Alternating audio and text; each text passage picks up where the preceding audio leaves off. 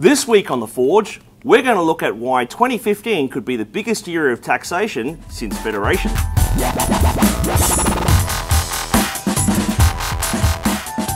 G'day Mark, welcome back to The Forge this week. Phil, good to see you. So, you want to tell our listeners what you do and what your organisation, where you're from?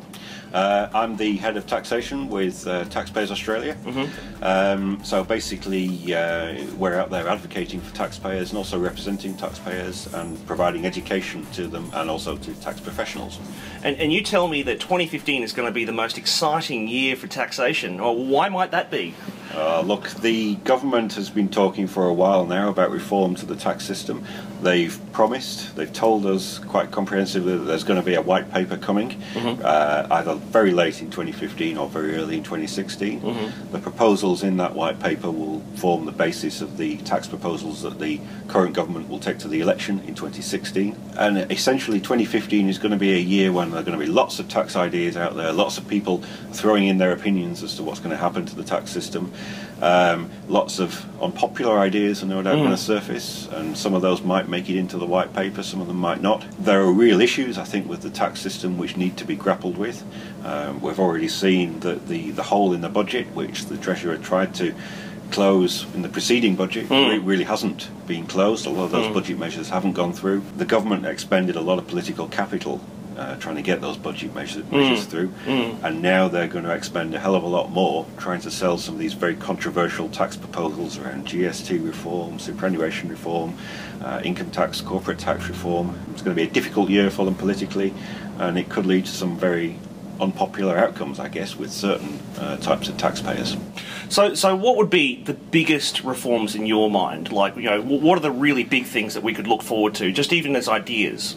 Oh, look, I think the one that seems to have the most traction at the moment is looking at the GST. The government has already flagged in not so subtle ways during the course of this year that they want to look at that. They want to look at the way revenue is shared between the federal government and state governments, and they've kind of hinted quite strongly that GST is going to be part of that.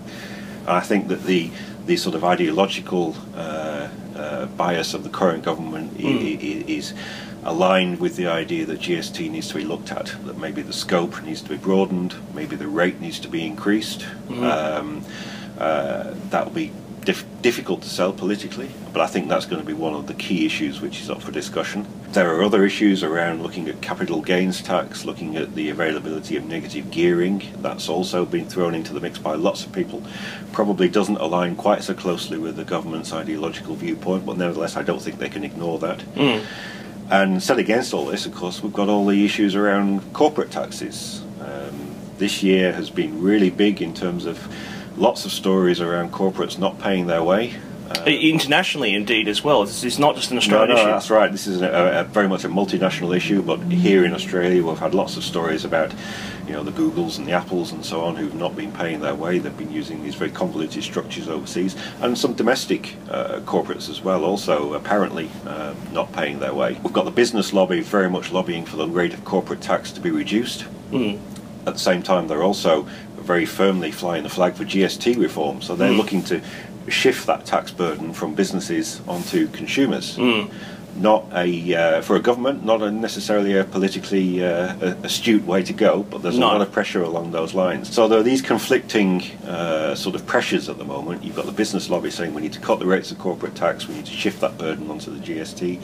And you've got the rest of the population saying, well, hang on, these guys aren't paying their way in the corporate taxes now, so maybe we need to be taxing them more and taxing them more effectively, rather than whacking consumers with more in the way of GST.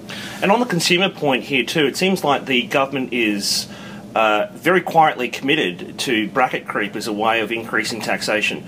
Certainly during the Howard years, the brackets jumped up enormously, but I can't see political, either Liberal or Labor, I can't see any way out, really, in terms of... Look, I mean, that is the perfect way to increase taxes. Silently. Without anybody really noticing. Yes, the ninja tax increase. That's right. You just keep those brackets exactly as they are, and you just allow economic growth, wage increases to gradually move more and more people into the higher tax brackets. And you can say you're not lifting the rates of income tax. Oh, no. And you know, you can get away with that, and you're being, you know, you're technically correct. But more and more people are paying taxes at the higher rates, and therefore the revenue is coming in. So I suspect that will just continue, whoever forms the next government. I don't see there's any changes there. I mean, I think there's a lot of really, those brackets should be indexed. They should change every year in line with the rates of inflation. That's what should happen.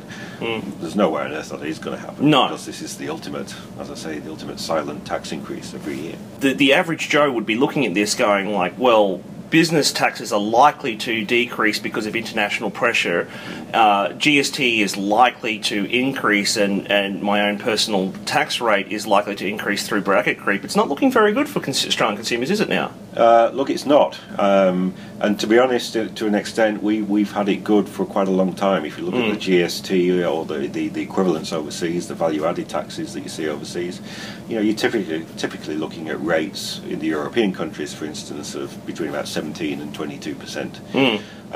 Even in New Zealand, they're now up to 15%. Here, we're still on that 10% rate, which we've been on ever since the GST was introduced. Because it's a nice round number. It's a nice round number, and it's not, it's not an excessively large number. To align ourselves with a lot of the international rates, we'll basically have to double GST. I don't think anybody has the courage to go down quite that far. But I think there is now some political momentum towards shifting that rate upwards, and I suspect that once it starts to shift upwards we might then see a sort of ratcheting up over time. Yeah, 1% per annum or something like that. That's right, and a lot of those exemptions from GST will probably go away as well. So food and education, for example. That's right. I mean, there are various ways of doing that. You could just simply remove the exemptions altogether, or you could do it the way they do it in the UK, and you could have two rates of GST. You have the full rate for most things, and then the slightly lower rate for food and so on.